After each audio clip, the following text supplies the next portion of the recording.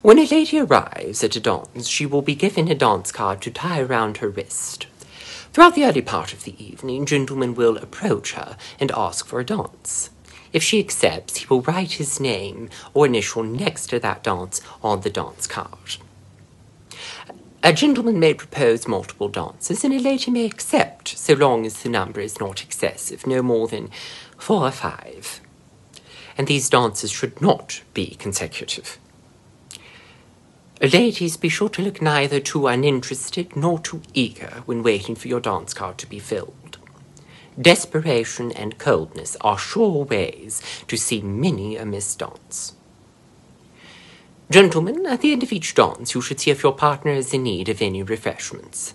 And then, if she is an unmarried lady, should be seen back to her chaperone, handed off to her partner for the next dance, or you should remain with her until she finds a friend.